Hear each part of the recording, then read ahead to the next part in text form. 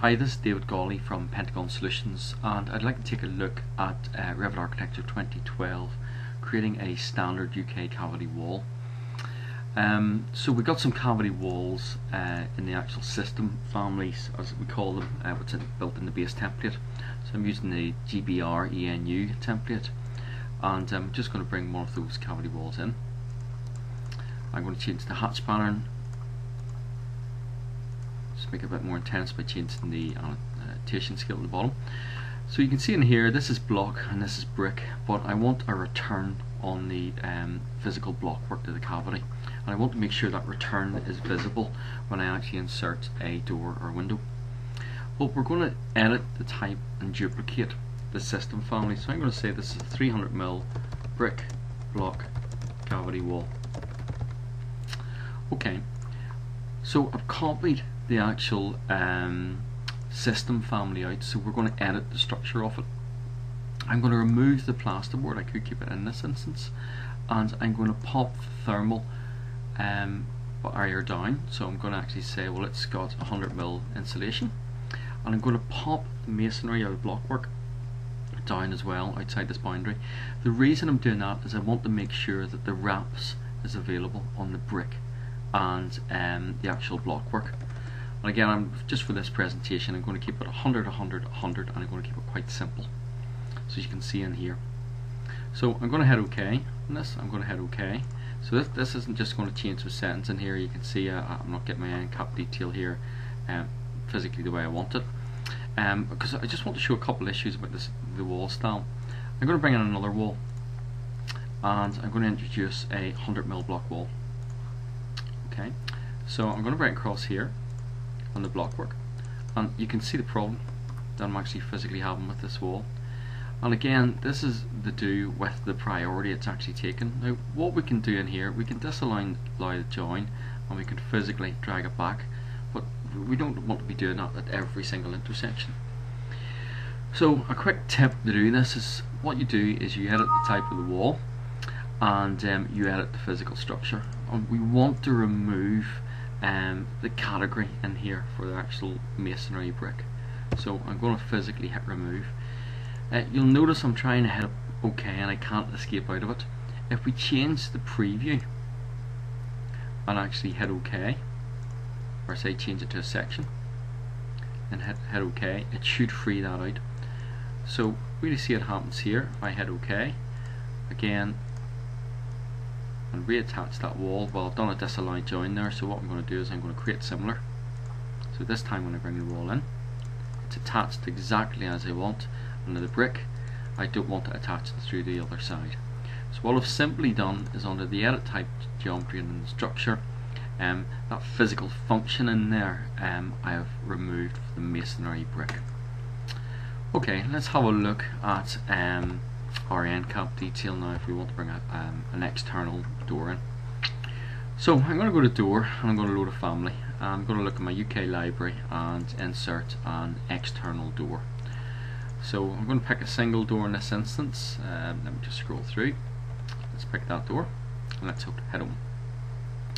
So when I bring the door in, okay, click the position. This isn't what I want. I don't want to see this cavity closure detail in here. I can see there's return on some of the block work, so I need to change this functionality. But one of the things I'm going to do is I'm going to edit the family of the door, okay, because I don't want to see that cavity closure. So I'm going to go into my reference level, and I'm simply going to remove this cavity closure, which is a bit of 2D annotation on a void area in here. So I'm just going to tab around, delete that out.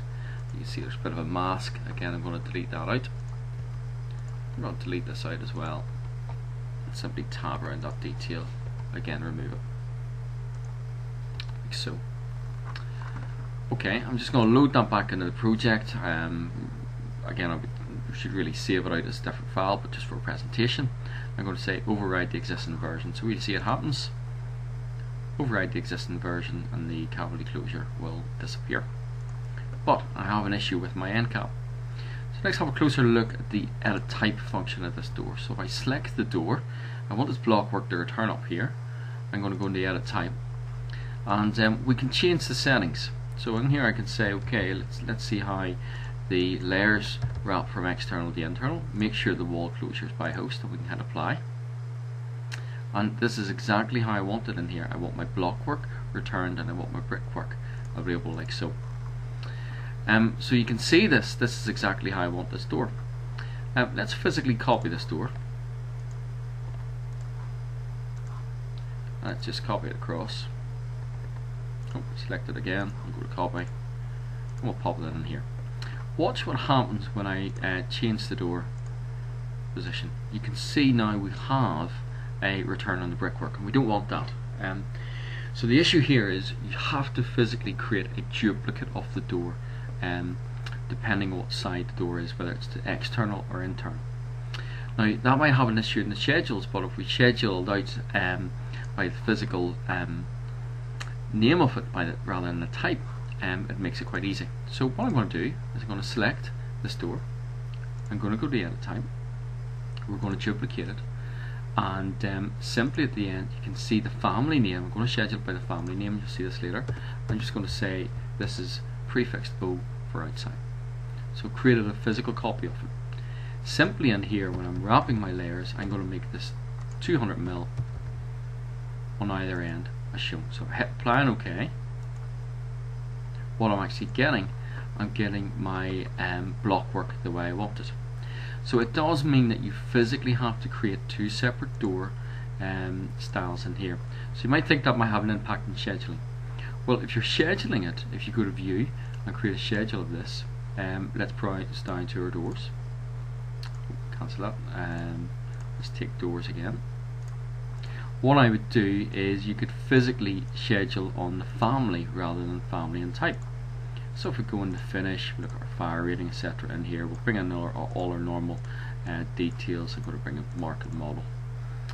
Let's move our mark up. So if I hit OK, you can see it scheduled against the same family. So I'm not using the actual physical type in there.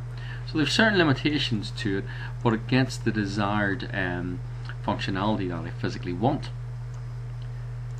So one last area in here, I don't have the wall end detail the way I want it here. I need a return on the block work physically at this location. So if I edit the type of the wall, what I can actually do, I have wrapping at inserts, whether it's both, which I do want, or wrapping at ends. So I can say for my wrapping at ends, I want my interior to wrap. So if I hit apply, you see my interior is wrapped, I hit OK. So what I got now is I got my standard UK wall detail. The settings such as the physical detail in here for the door positions can be changed under the edit type properties. So you can see this in here. We've got a wealth of different bits of data in here for positions, ironmongery, etc. that we can physically change, such as our positions within the wall. So you can see in here what I have is a frame offset external, so I could probably change that to around, I'm going to say 100mm. So I change this value here and hit apply. And OK, you can see I'm getting a position for my frame the way I want it. But don't forget that would have to be applied to the duplicated family across there. So there's a way out of the box as installed to get your standard UK walls the way you want them. You might be a user that's used to AutoCAD architecture, so this is a nice way to get started. Thanks for listening.